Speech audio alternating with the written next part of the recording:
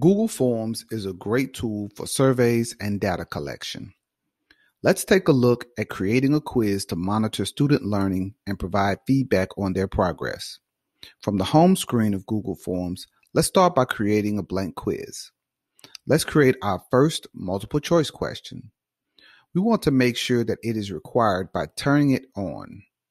Then we'll click on the three dots, and there's an option here to shuffle option order.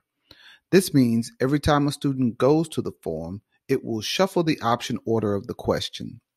Since our quiz feature is turned on, we'll see the option to select the answer key in the lower left corner here. If you don't see it, go to the settings menu by clicking on the cogwheel next to the send button. You'll see three options at the top. On this page, we want to make sure that we restrict users to only our organization. If you only want students to take the quiz once, you can click Limit to one response. To turn on the quiz feature, we'll go to the far right where it says Quizzes. We'll then turn the slider to make this a quiz. Now we have the options to release the grade immediately, which is my favorite because it gives the student the immediate feedback kids need. We also have the options to allow students to see missed answers, the correct answers, and points value. I recommend you uncheck these depending on your situation. Then we'll click the Save button. Now let's click on the answer key and designate a point value for this particular question. We also need to select the correct answer. We'll see that it now has a check mark next to the correct answer. Then click Done. Continue creating the rest of your questions.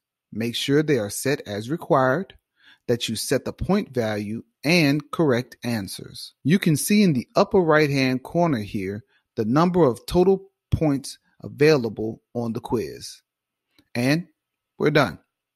It takes a moment to set up a quiz, but once it's done, you can reuse it over and over.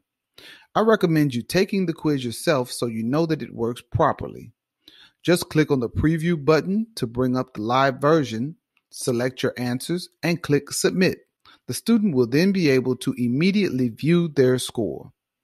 If you'd like to know more about the feedback options that you see here or additional best practice for quizzes using Google Forms, click on the next video on this screen.